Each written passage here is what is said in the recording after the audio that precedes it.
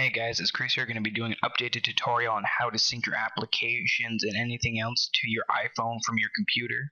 Now, my iPhone's already plugged in. The first thing you want to do is right click on your device and hit transfer purchases. This will transfer all of the purchases from your actual iPhone to the computer. Okay, so mine's already done because I've already done it. Now, to sync your applications, you need to go to your Applications tab. Now, this is what it will look like for sync applications. It will not be checked.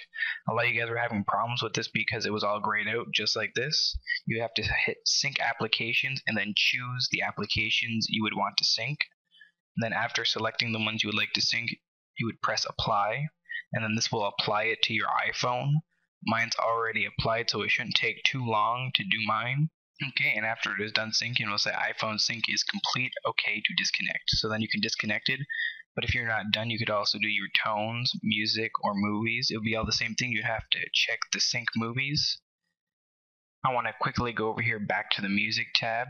To add music to your actual library, you will need to go to your music, and then this should be blank if you not have added up music already. You can drag and drop songs into here, and then it will be into your library. Then you just need to go to your iPhone, to your music tab, and then click on sync music, and then click on entire music library, and then you can press apply and it will sync. Well, that's it guys. So that's how you actually sync your applications to your iPhone or transfer your purchase. This is probably the most challenging record you have ever put on your turntable.